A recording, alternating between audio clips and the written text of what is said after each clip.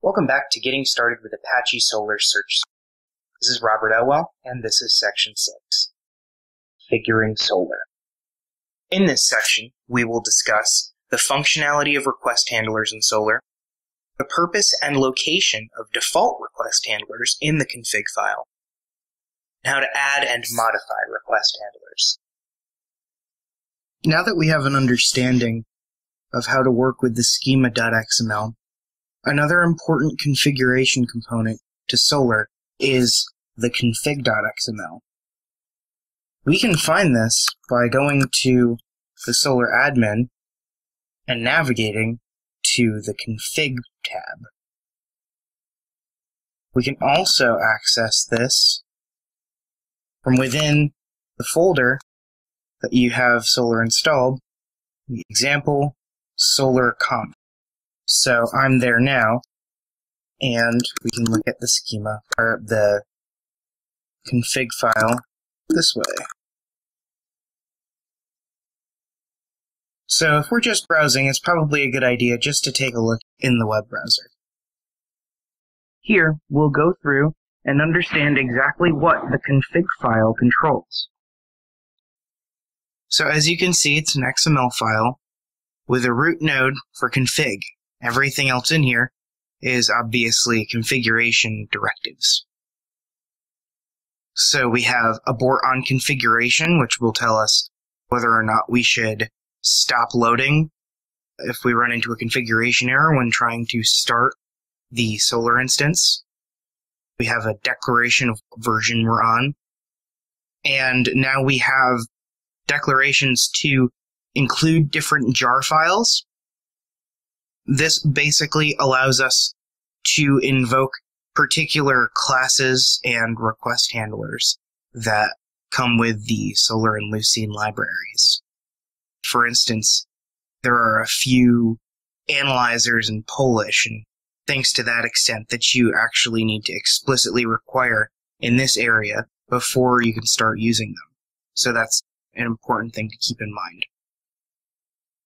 There's also cases where not located directory will be ignored. So again, you can add something in, and if you include a typo, you might not even notice it because it's not going to break or complain. You can specify a data directory that will hold the index data.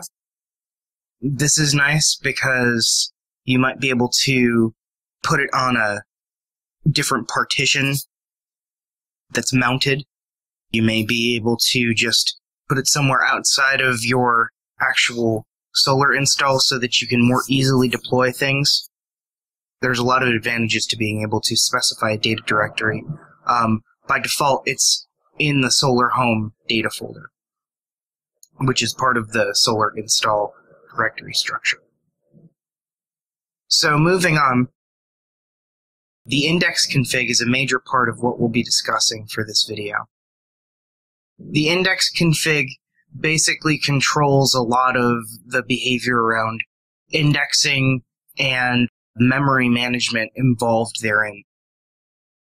So it's very important to keep in mind that you don't necessarily need to mess with these unless you suspect that something that you're working on is presenting a problem with respect to these parameters.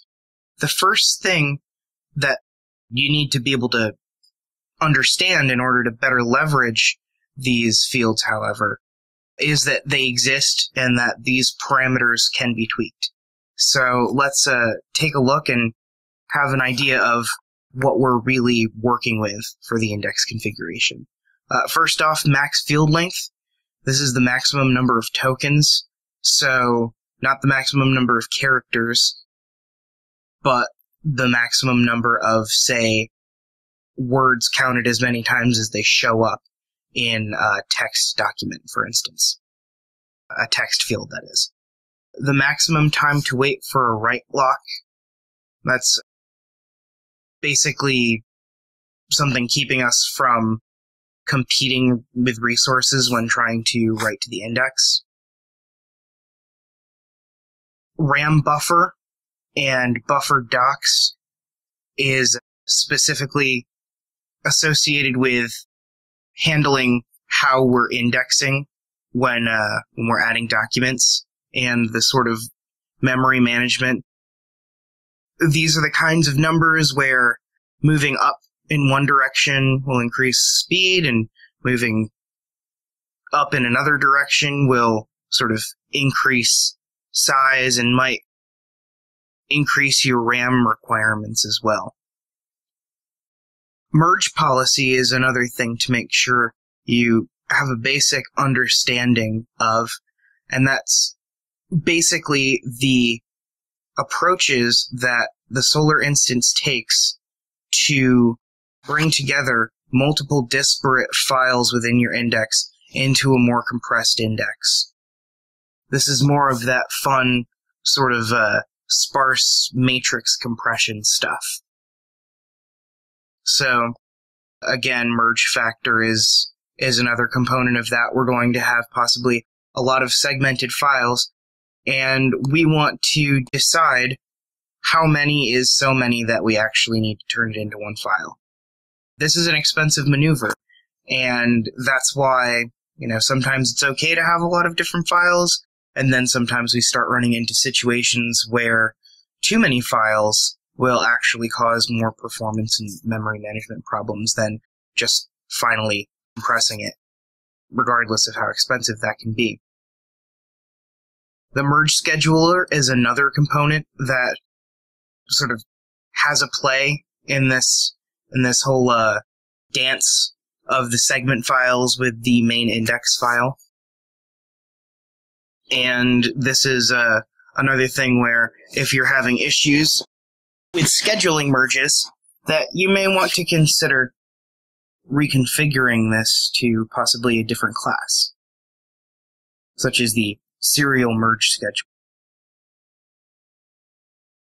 So moving right along, we have some options for locking. So, different file control, basically, depending on what your needs are, whether you want your index to maybe not be written to at a certain time or anything like that.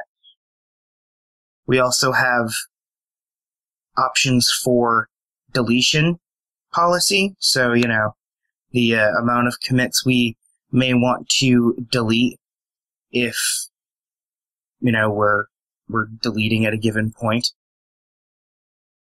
at a given age, that is. So here's another one, max commit age.